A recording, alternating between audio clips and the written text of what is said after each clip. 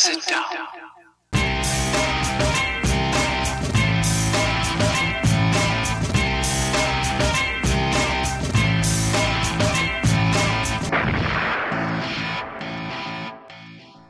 Hello, Phantom fans. My name is Sam Olmstead. His name is Justin Irwin.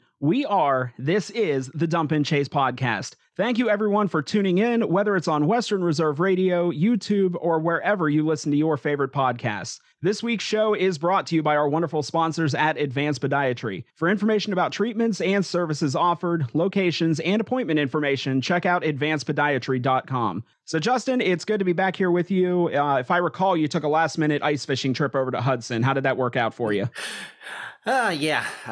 Was told to find a ice shanty and ask for a flaming Zamboni and spent the whole day freezing. Yeah. So not as advertised, I guess you're...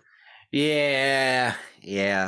Just a bunch of guys actually fishing. All right. I don't know how this is possible, but for anybody who hasn't heard this story, but there's just so many reasons I want to bring it up. Quite recently, the mayor of Hudson, Ohio, while a city council meeting was going on, talking about how some of the residents of that area wanted to be able to set up small, shanties or literally a little pop-up tent on one of the lakes up there to be able to do ice fishing. While some of the council members brought up legitimate concerns about, if the ice cracks, if somebody falls through, first responders, all legitimate things. And then the mayor of Hudson jumps in like Grandpa Simpson, screaming about shanties and prostitution. And anytime he's ever heard of a shanty, they have brought prostitution.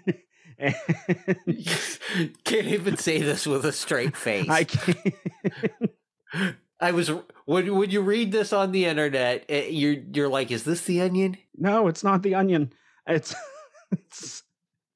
and it gives me such hope for humanity because thanks to this whole situation, the word prostitution has come into existence. And that's our whole reason for being here. It's just made me so happy. I thank you for making the Ohio trend on the internet. You always hear about Florida Man and everything down there. We always just get like goofy old men who just say ridiculous stuff in this state, and it makes international news. Always a good look for the state of Ohio. So as far as some like any hockey news or anything like that, now granted that does take place on ice, so that can be.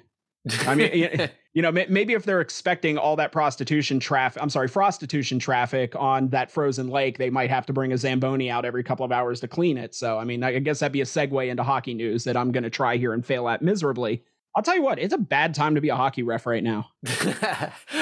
In happier news, yeah. Yeah. There's many times we're not fans of referees. I don't, as much as we joke about physical violence against them, it's exactly that, a joke. It's gone a little further than that lately. Yeah, I was going to say, it's from what we've seen on the internet and in the USHL especially, this is getting ridiculous. I mean, and we talked about this last week. We're not going to relitigate it here, but Arseny Sergeyev from Tri-City throws a puck at an official. That turned out to be a 6-game ban, 3 for roughing, 3 for abuse of officials. And then you had went viral. Yesterday, we're recording on Monday. So yesterday went viral. What was that? Paul Halloran. From the USPHL South Shore Kings, punched a ref right in the face.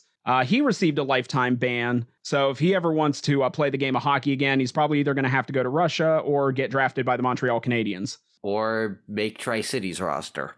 Yep. Moving on. Yeah. And then there was a game early Monday afternoon that was played between Colorado and Boston. Nathan McKinnon hauled off and slashed a ref in the leg after a face-off. I don't know how he didn't get called. I don't know what he said to the ref that made the ref think it was an accident. When you see the video, it wasn't even close to an accident. There was full intent in what he did. No clue how he got out of that one. But yeah, they might need to start padding these refs up a little bit better. They've been getting roughed up lately. Yeah, and Nathan McKinnon is not the type of player I would expect to do that. He's not exactly a nice guy to play against. But, I mean, I've always respected him, so that's kind of sad. Okay, so as far as this episode, we will be talking about the Phantom series split with Muskegon. The Phantoms have a road trip coming up this weekend, 2 games in Dubuque. We'll also have post-game comments from Brad Patterson after the game on Saturday night and our interview with Phantoms forward Evan Werner. Now, one issue we're having right now, in the past, we would record these shows on Wednesday, release on Friday. Well, since we switched to recording on Monday, releasing on Wednesday, the Phantoms have the school day game, which by the time you're listening to this will have already been played. So we get to bring back something we haven't done in a long time. We're going to do 3 takes here covering 3 different scenarios for how this game went, since we have to recap something that by the time of recording hasn't happened yet, but by the time you listen, it has. So this will be take 1 if the Phantoms win. I mean, it was an incredible game. You know, I mean, obviously you're going to get the best from the U18s. The Phantoms just in this game were just a little bit better. Yeah, it comes down to structure, fundamentals, and just giving 100% of the time. All right, and now take 2 if the Phantoms lose. I mean, who didn't see this coming? They've been scoring like 30 goals a game for like the past like month. Yeah, I mean, you might as well, put us up against an NHL team. But yeah, we could have played a little bit better, I think. But in the end, it wouldn't matter. Okay, and now take 3. This will be if the Zamboni catches fire and the game is postponed. I mean, wow, I guess would be the only word for it. Yeah, you see it on YouTube and you're like, that's not real. And then when it happens right in front of you. I mean, I always thought a good flaming Zamboni was, something to, look forward to. But wow, we're lucky it didn't just blow up in our face. All right, and scene. Okay, I believe that covers all eventualities for the school day game. So with that, we're going to take our first break. When we come back, we'll take a look back at this past weekend with the visiting Muskegon Lumberjacks. You're listening to the Dump and Chase podcast right here on Western Reserve Radio.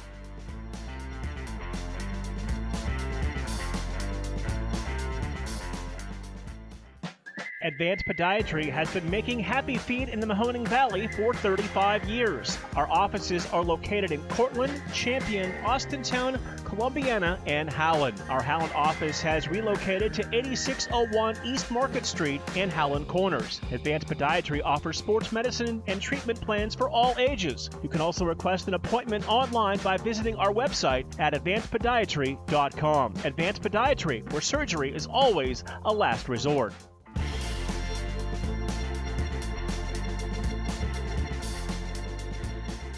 And we're back. So the Phantoms had the Muskegon Lumberjacks finally come and visit the Covelli Center this last weekend. And this weekend pretty much went how every other weekend with Muskegon has gone so far this season. You win some, you lose some. The Phantoms pick up the win on Friday and then take the loss on Saturday. So we'll jump right into the game on Friday. And God, there's a lot of scoring here. Okay. I wrote the recap for that one. And it was a lot to write. Little carpal tunnel now. Yeah. I wore out my keyboard.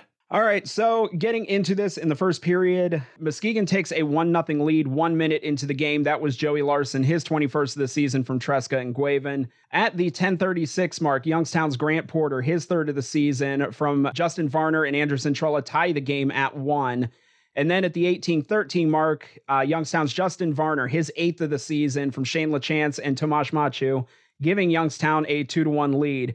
And yes, there's going to be a pattern with this developing as this game goes on. And with 51 seconds left in the period, Muskegon's Quinn Huston, his 23rd of the season from Richard and Guaven, tying the game at 2, and that's how they would go to the intermission. In the second period, at the 1:18 mark, Youngstown's Winter Wallace, his 10th of the season from Evan Werner, giving Youngstown a 3-2 lead. And then just a few minutes later at the 5:17 mark, Grant Porter, his 4th of the season and his 2nd of the game from Nick Williams, giving Youngstown a 4-2 lead. Just a little over a minute later, Muskegon's Joey Larson, his 22nd of the season and his 2nd of the game from Napier, that cuts Youngstown's lead down to 4-3. Then at the 18:24 mark, Jack Williams, his 11th of the season from Ellis and Tresca, tying the game up at 4. Then with 33 seconds left in the period, Winter Wallace on the power play, his 11th of the season and 2nd of the game from Trey Taylor and Adam Ingram, giving Youngstown a 5-4 lead. That's how they would go to the intermission. Now, I do want to note, with that assist, Trey Taylor was able to up his point streak to 7 games. That set the Phantoms record for defensemen. He was in a tie with Gianfranco Casaro and Ryan Loney at 6 games, but this gives him 7. He is now the Phantoms record holder. So congratulations there to Trey. So moving on to the third period, again at the 118 mark, these early and late period goals in this game. Muskegon's Jake Richard, his 10th of the season from Huston and McBrayer, tying the game at 5. Then at the 18:47 mark, only a minute 13 left in the game, Youngstown's Kyle Bettens, his 12th of the season from Jaden Grant and Carter Rose, giving Youngstown a 6-5 lead. Muskegon would pull their goaltender, but at the 19:07 mark, Shane LaChance would pick up an empty netter, his 5th of the season from Trey Taylor, giving Youngstown a 7-5 lead, and that's how the game would end. Overall shots in the game, Youngstown 27, Muskegon 24. Youngstown on the power play was 1 for 3. Muskegon on the power play was 0 for 1. Kyle Chavette stopped 19 of 24 in the win. So on the season, his record improves to 13-7-3-2 with a 3.05 goals against average and a .901 save percentage. A lot of scoring in this game. Youngstown able to get up by a goal or two. Muskegon coming back to tie it. That was the theme of this entire game. But Youngstown able to pull away in the end. Kind of lowered our blood pressure a little bit because typically, especially this season, it's not a good thing when you get into a high-scoring affair with Muskegon. No. And that was kind of something I had pointed out last week, and I was really glad to be wrong. Okay, so moving into the Saturday game, starting out in the first period, Youngstown's Shane LaChance at the 4:36 mark picks up his 6th of the season from Grant Porter and Justin Varner, giving Youngstown a 1-0 lead. This was notable that the previous 6 games these two teams have played, Muskegon had scored the first goal in every game. So Youngstown finally in the 7th game of this series was able to score first. Not that when it's all said and done, did them a lot of good. And then Youngstown again at the 13:11 mark, Grant Porter, his 5th of the season from Shane LaChance. That gives Youngstown a 2-0 lead, and that's how we would go into the second period. So moving into the second period, Muskegon, the only goal of the period at the 13:01 mark. Quinn Huston, his 24th of the season from Richard and Guaven. That cuts Youngstown's lead to 2-1. I've gotten away from doing the shot count every period, but it's notable in this one. Shots in this period were 19-1 Muskegon. If Justin would have had hair in this period, it would be gone. He would have torn it out by the time that second period was over. It wasn't just that. I mean, it carried over well into the third period. Yeah. So moving into the third period, this was all Muskegon. 44 seconds into the period, Ben Strinden, his 20th from Hudson and Richard, tying the game at 2. At the 11:07 mark, Ben Strinden again, just repeating myself now, his 21st of the season, his 2nd of the game, again from Huston and Richard, giving Muskegon a 3-2 lead. And after the Phantoms pull their goalie, Muskegon's Philip Tresca at 19:09, his 23rd of the season from Mellenbacher and Williams. That gave Muskegon a 4-2 lead, and that's how the game would end. Shots in this game, really no surprise, but wow. Muskegon with 45, Youngstown with 18. Youngstown on the power play was 0 for 3. Muskegon on the power play was 0 for 5. Jacob Fowler stopped 41 of 44 shots in the loss. His record drops to 2-1 with a 2.12 goals against average and a .936 save percentage. Everything that worked so well for the Phantoms on Friday just seemed to completely fail them on Saturday. Yeah, I mean, they started good and just faded. Like I said, it took them till almost the 8-minute mark, I think, in the third period before they got a shot. Yeah, there was like almost a 27 or over 27-minute drought there. You're not going to win a lot of games going 27 plus minutes without registering a shot on goal. So after the game on Saturday, we were able to talk to Coach Brad Patterson about the Phantoms defense in the second period. While the bulk of the play in the second took place within 20 feet of Jacob Fowler, he only gave up the one goal. He, at some points, literally was standing on his head, defense having to swarm around him to help protect him, help protect the net. It was a sight to see. They were able to hold off, but again, in the end, didn't work out that way. But yeah, we asked Brad Patterson about the defense in the second period, and this is what he had to say. Yeah, they did a really good job.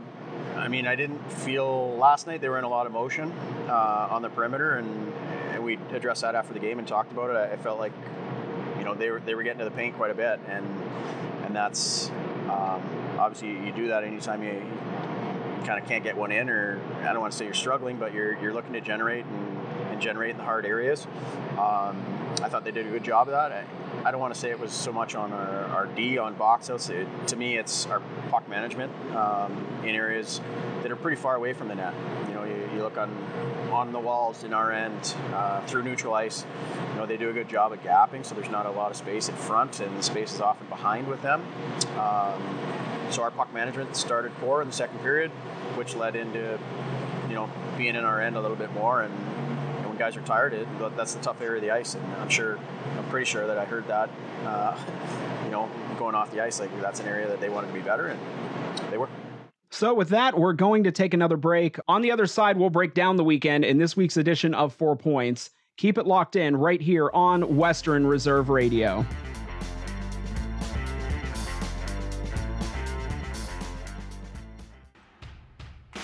Miss an episode of By All Means, and you could miss a lot. I have the sound up, and I appreciate the guys that do the work now. But it is with great appreciation I see what the guys do, not only the announcers, but also the players.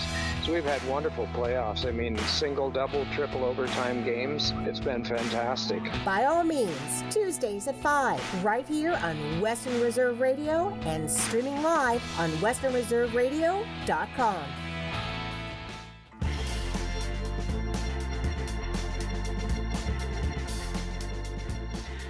And we're back, and it's time for 4 Points. For listeners new and old, 4 Points is where we break down the previous weekend into 4 categories: what we liked, what we didn't like, favorite moment, and the Dump and Chase podcast 3 stars of the week. So this week, I'm going to kick it off with what we liked and what I liked. Overall, the entire weekend was the Shane LaChance, Grant Porter, Justin Varner line. Combined these 3 over the 2 games, 6 goals, 5 assists. You usually talk about that top line with Jaden Grant, with Adam Ingram. This was the line to contend with this weekend. These guys were getting opportunities every time they were on the ice. You know, end up scoring 6 of Youngstown's 11 goals on the weekend between the 3 of them. So, yeah, as far as what I liked this weekend, those 3 guys right there. Yeah, secondary scoring is always a plus. Like you said, it's usually the more the top line. So that was definitely, a positive on the weekend. I like just on Friday, we were competitive. I think we were kind of lacking that on Saturday. Friday, they came out, they scored first. You know, we responded. Anytime they mounted the comeback, we had the next goal. So going on to what we didn't like, what I didn't like was actually the tying goal in the third period on Saturday. Youngstown was on their heels most of the second period, but, you know, a testament to their defense that they've been playing as of late. Other than giving up the 1 goal, they were able to hold Muskegon off. They were protecting Fowler. They came out for the third period and they were just flat-footed. I mean, they weren't moving around. I don't know if they just spent every last bit of energy they had in that second period. They came out completely flat to start the third, and, you know, very quickly, only 44 seconds into the period, you know, Muskegon ties the game at 2. I kind of feel like if they could have had a little bit of energy and maybe not allowed that goal, we might be talking about a different outcome. Because even though Muskegon did what they did, I felt like defensively, Youngstown had some momentum going into that third period based on what they did in the second. And to build off that, I guess what I didn't like was that 27 plus minutes where we weren't getting any offense. I tend to think, you know, if we maybe had gotten 1 or 2 more shots on goal, maybe we could have built something going into the third. Or, you know, maybe if we could have got the first shot on goal in the third, come out, like you said, with some energy. But we, you know, didn't really start pushing back until almost midway through that third period. And that really wears your defense out. Well, yeah, it's hard to get a shot on goal from 180 feet away. I mean, it's yeah, the accuracy suffers a little bit from that far away. Yeah, you got to do something to get the puck out and get down and, you know, hey, just put a slap shot on net or something. So for my favorite moment of the weekend, this was my favorite moment just because I wasn't paying attention as much as I should have. I reached a point at in the third period on Friday where I was not paying much attention to the scoreboard. And then when Kyle Bettens scored that goal with 1:13 left, which ended up being the game winner, I was happy that he scored the goal until I looked up at the clock and realized there was only a minute 13 left, and then realized I haven't looked at the clock in like 10 minutes. So I had no idea how much time was left in the game. So he gets the goal, puts the Phantoms up 6-5. I'm excited about that. And then I look up at the clock and I'm like, oh, there's only, 73 seconds left in this game, which made me even more excited. They're going to be lucky to pull the goalie. Yeah. Again, all on the basis of I had not looked at the clock in a while. So I had no clue that period could have ended and I would have had no clue why the buzzer was going off. Apparently I just was caught in the moment or whatever. I was not looking up at the scoreboard. So yeah, because of all that, Kyle Bettens gets my favorite moment of the week. I think my favorite moment of the week, watching Jacob Fowler stand on his head in the second period, but especially there was a diving glove save. I mean, that was one of the nicest saves I've seen in a while. Kind of just a desperate push off, throw the glove out and hope the puck lands in it. But yeah, it just, watching him perform miracles there in the second period to keep us in it. It's too bad we didn't, get him something in the points category, but that's how it goes. You're going to take your first loss at some point. I'm going to have to put you on the spot here. Your video of him making that save may have to work its way into the intro video for the show on YouTube. Yeah, that's one of the ones I'm putting into the highlights folder just for that. So with that, we've now come to the Dump and Chase podcast 3 stars of the week. And starting out with the 3rd star, that will be Phantoms defenseman Trey Taylor. 2 assists on the weekend, both on Friday. But like I said earlier with that, he now holds the record for Phantoms defenseman for a scoring point streak at 7 games. Unfortunately, the streak was snapped on Saturday, but that's just seems to be how these things work. But so for that, Trey gets 3rd star of the week. Yeah, his consistency has been, one of the brighter spots on the season. So 2nd star of the week, Shane LaChance, 2 goals and assists. The one goal, the one that he wrapped around the goalie, kind of snuck it in the post. That was another one I might stick in the highlight category for later intro videos. So with that, the only thing left is the 1st star of the week, and no shocker here, that goes to Grant Porter. 3 goals, 1 assist on the weekend. This boy was playing like somebody lit his butt on fire. He picked this weekend to shine, and boy, did he ever. Yeah, whatever cannon they shot him out of, they packed a little extra powder in. Yeah, for sure. Yeah, so congratulations to Grant Porter, 1st star of the week. And that will do it for 4 points. So after the game on Saturday, we got to talk with Phantoms forward Evan Werner. Now, Evan came to the Phantoms in a trade with the Lincoln Stars, and by coincidence, Evan's billet in Lincoln was none other than Gene Cotter, who is one of the hosts of Thunderstruck, the unofficial Lincoln Stars podcast, who we've had on the show before. So without further ado, here was our conversation with Evan. All right, and we're back in the locker room area here of the Covelli Center. We're here with Phantoms forward Evan Werner.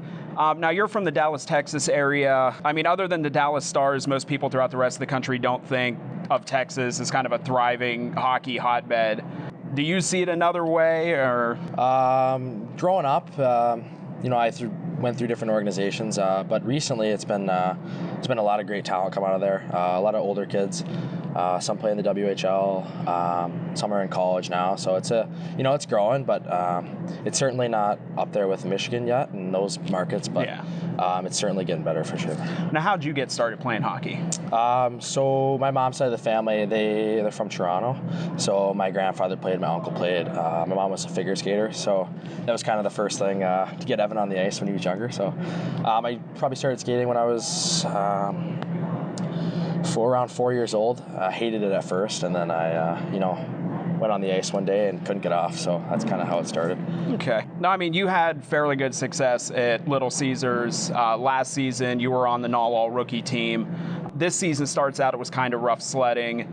And even up to the point, Coach Brad had even used the phrase snake bitten for you. And then that second game in Rochester, you finally get your first goal. You end up scoring goals in 6 of your next 8 games. Just what has the difference been for you from that point to now as opposed to the beginning of the season? At the beginning of the year, I felt like I was playing good hockey. I just couldn't get one to go in. When we went to Rochester, I kept going, kept grinding.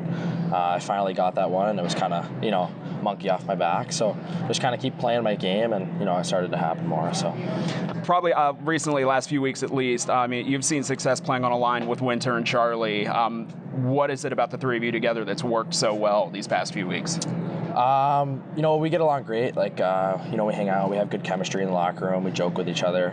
If we make a mistake on the ice, we're hard on each other, but, we feed off each other and, try to get better every shift. So, the connection off the ice also helps. Now, you're committed to Colorado College. What about that program appealed to you in committing to them? So I went out on a visit, and, the new staff there was great. The new arena they got, I just kind of felt like it was the place for me. I wanted to be a part of something that was growing and, can be a very good program in the future. So that was kind of the process in my recruiting. So. What are your goals for yourself for the rest of the season, especially since we're just inching closer and closer to the playoffs now? Definitely keep getting better, working on the things in practice, continuing to contribute, but most importantly, just playing as a team, working hard and ultimately, try to get that goal to get to the finals. So. All right, and for the last question, it's actually a fan question. It's from this guy named Gene in Lincoln. He basically said there's a bit of a story behind you making your USHL debut. Are there parts of that story that you would be able to tell us? There's some interesting parts. So I was in Lincoln a couple years ago for about a week and a half, 2 weeks. I went up there, didn't know if I was going to play, but just practiced with the team, and I stayed with the Cotters. And they played Friday night, and they ended up, I think they won Friday night or lost, but there was some things like that shouldn't have been done, and I ended up being able to get into the lineup the next night. So it was pretty funny, but I was glad I was able to get in there and get a game. So. Well, I had to get the question. I'm pretty sure Gene will be listening to this, but Evan, thanks a lot. We appreciate it. Good luck the rest of the way. Thanks for having me. Thank you. All right, so before we go to break, I wanted to mention our assistants for the weekend who helped us out after the games. That would be Gavin and Brennan. I don't know about you, Justin, but I really enjoyed the concept of having an assistant. Yes. Unpaid labor. Yes. And they're related to me, so it's, legal. Yeah. But our thanks to Evan for taking a few minutes to chat with us. So after this break, we'll look ahead to the future and a 2-game road trip to Dubuque. This is the Dump and Chase podcast, brought to you by Advanced Podiatry, right here on Western Reserve Radio.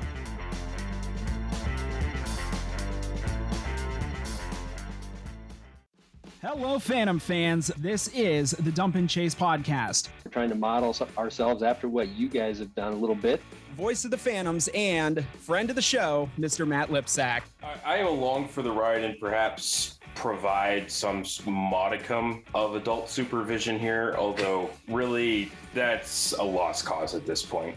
We welcome back Phantoms president Andrew Goldman. That went smoother. It went smoother than it did with Matt. I want that added. I want that added. What are you shaking your head now for? I'm agreeing with you because he has absolutely killed us this year. Yeah, that's not helping. I'm trying to process. Okay. Well, so far, finger guns has meant Sam shut up. So got to come up with a different sign for that. Listen, that was frightening.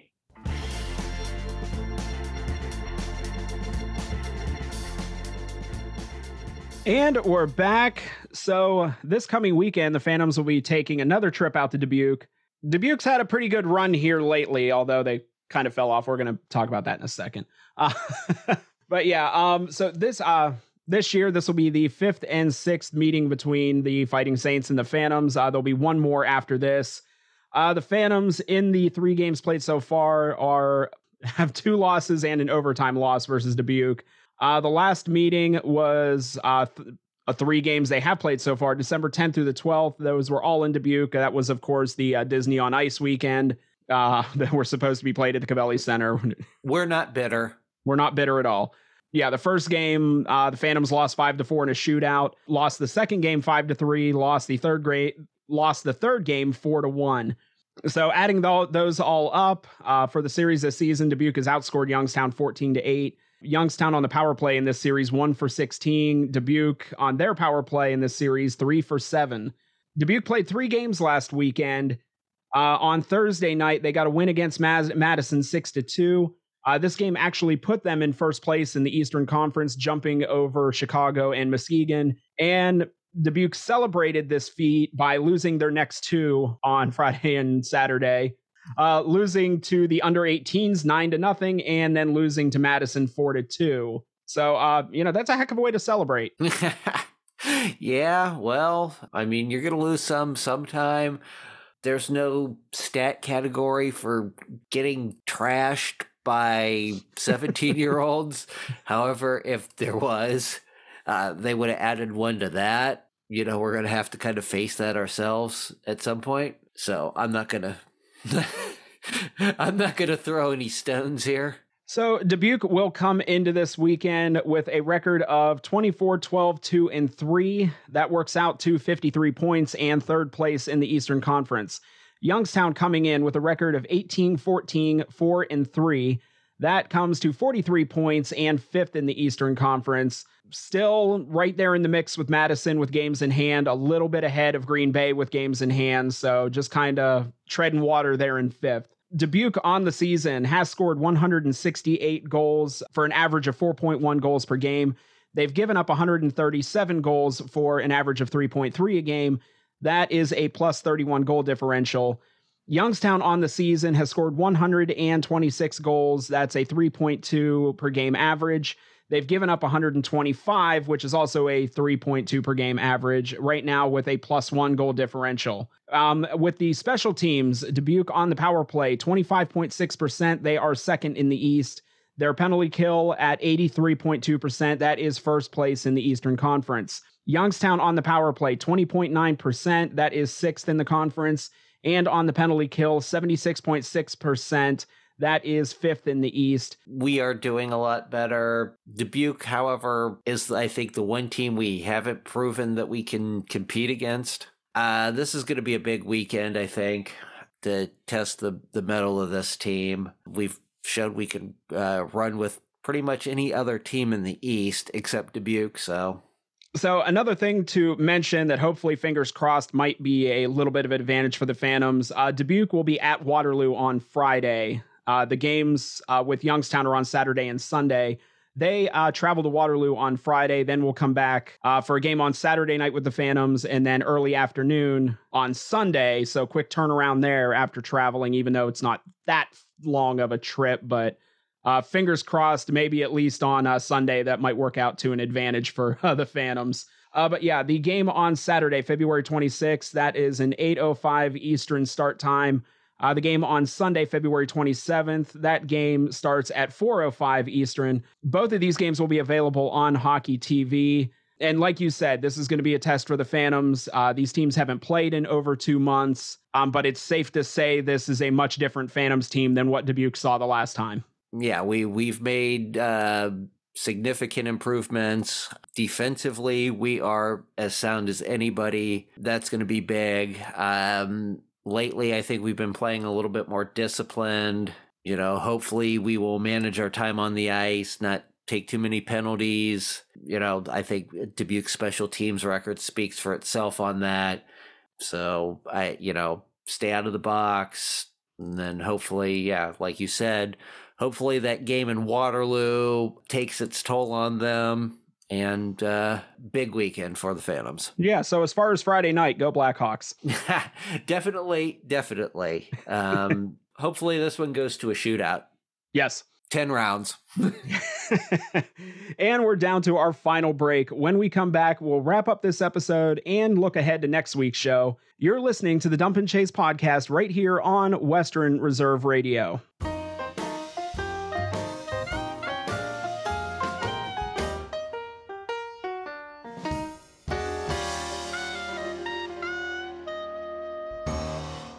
And we're back. Thank you, everyone, for tuning in this week. We will be back next week to recap this weekend and look ahead to a couple games at the Covelli Center with the visiting Madison Capitals. Also, you will hear our interview with Phantoms forward Adam Ingram. As always, we want to thank the official sponsor of the Dump and Chase podcast, Advanced Podiatry.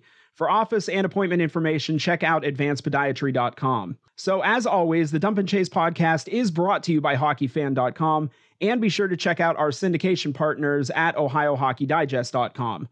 You can hear this show every Wednesday on Western Reserve Radio, either on westernreserveradio.com, through the TuneIn or Live 365 apps, the Western Reserve Facebook and Twitter pages, and the Youngstown Phantoms Facebook page. This show, both new and archived episodes, can also be found on YouTube or wherever you listen to your favorite audio podcasts. Now, all of these can be found on our Linktree page, the link to which can be found in the description of however you are listening to this episode. You'll also find links to our social media accounts there as well. You can find Justin on Facebook at facebook.com/YTHockeyFan and on Twitter at YTHockeyFan, both of those PHAN. And you can find me on Twitter at dump_chasepod.